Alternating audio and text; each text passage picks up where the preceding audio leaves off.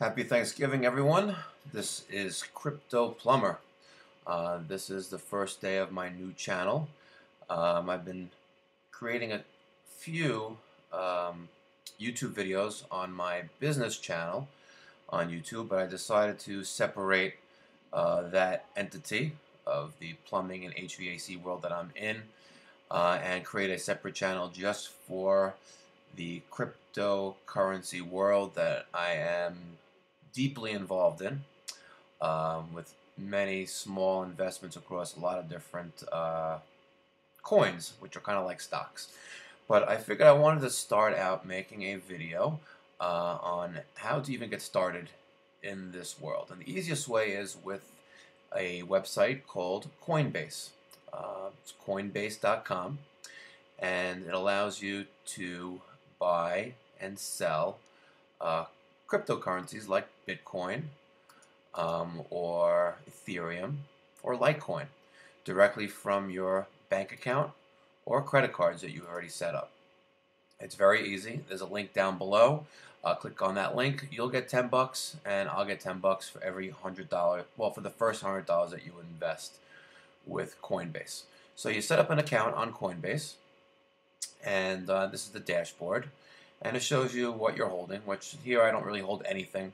In Coinbase, they're known to lock out people out of their accounts, but I use it primarily if I need to buy some Bitcoin to make an investment in some other ICOs, which are initial coin offerings.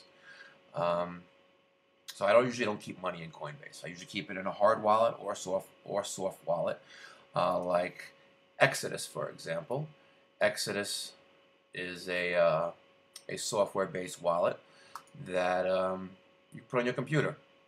And as you can see, I don't really have much here either because I use what we call hard wallets. I use one kind of like a physical wallet, actually hooks up to your computer, and it's offline completely, so you don't have to worry about anyone hacking your coins. But anyway, enough of that.